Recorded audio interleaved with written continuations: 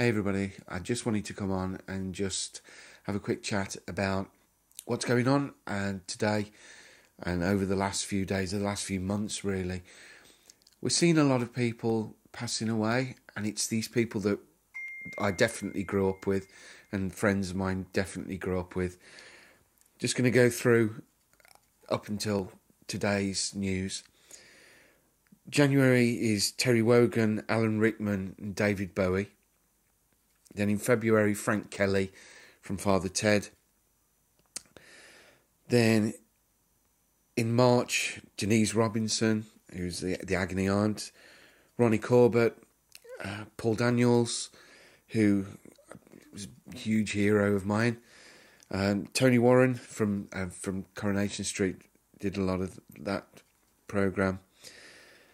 And then now, David Guest, Victoria Wood, and then today just heard that Prince has passed away at 57. It's just a bit of a shock. You may hear you can hear the background. It's a little conversation sort of going on with Simon and Lee. It's all a bit of a sad sort of time. I just wanted to sort of come on and say, look after yourselves, really. Just see, we want you all around. I definitely think of, it just makes you think. Things like this really make you think.